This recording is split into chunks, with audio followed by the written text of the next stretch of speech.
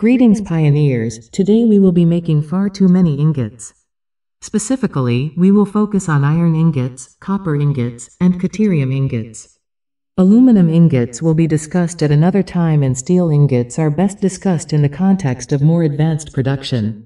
Iron, copper, and deuterium ingots can each be made in a variety of ways that involve using smelters, foundries, or refineries.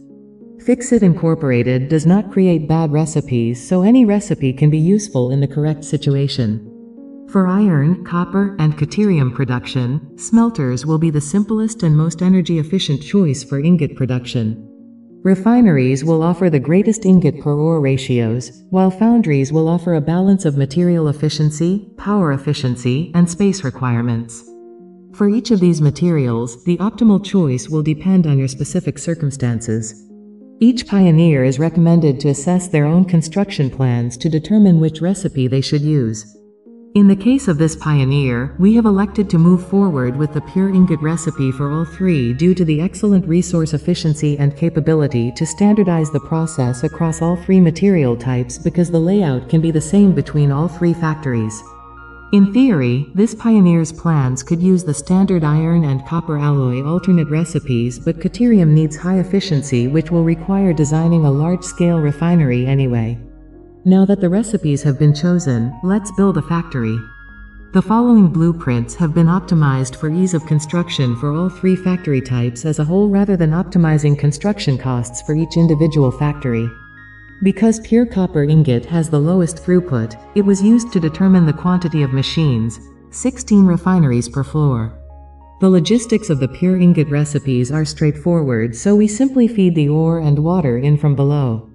This layout has been thoroughly tested and verified with 100% uptime as long as the water throughput is less than 590 cubic meters of water per minute.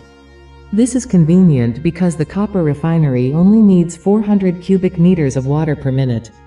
Fix-It denies all allegation that fluids are difficult to comprehend or implement efficiently. This is clearly Pioneer's shortcoming. With the logistics complete, let's make this factory ready for a Terran United States Occupational Safety and Health Administration audit. First, this factory has been designated as a Prometheus Limited Liability Company foundry. This allows the foundry to be shut down in the case of a bankruptcy situation without impacting Fix-It any more than delaying production for the replacement time for the foundry. Second, display computers have been added to each refinery to track the resource consumption and production. They also allow the pioneer to feel like they are contributing to my calculations, which has been found to have a positive impact on pioneer efficiency. Third, protective barriers, lighting, and signage have been placed anywhere a pioneer may need to go during construction or maintenance. The river of molten metal is absolutely not compliant with the Terran United States Occupational Safety and Health Administration requirements. But it's so cool that it got a pass. Fourth, to move the multi-time crucible, gantries have been installed near the ceiling to lift and pour the molten metal into molds which will output the ingots as they cool. Note: molten metal poses a non-negligible risk of thermal injury when in close proximity. Fifth, basic break rooms and mess halls have been provided for the mandated break times. Of course, we know that every pioneer is honored and privileged to work through their breaks. And sixth, a large research and development space, productivity enhancement space, meeting rooms, and a manager's office have also been provided. Fix-It has no need for research and development teams, but this facade enables a smoother application process for ISO 9001 certification. Many other small details have been added as well.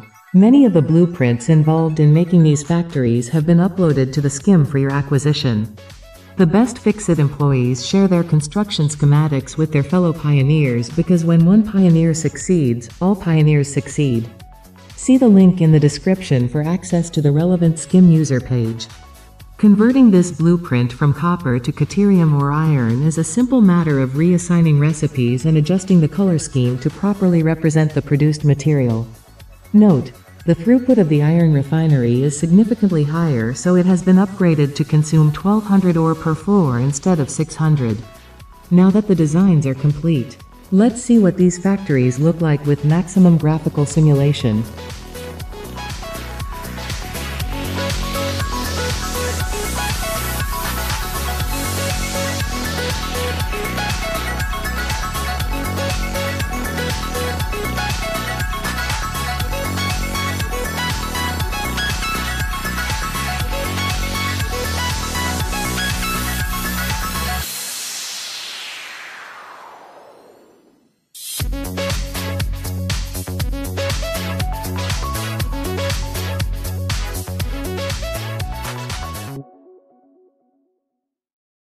Thank you for watching, and remember, be effective, be efficient.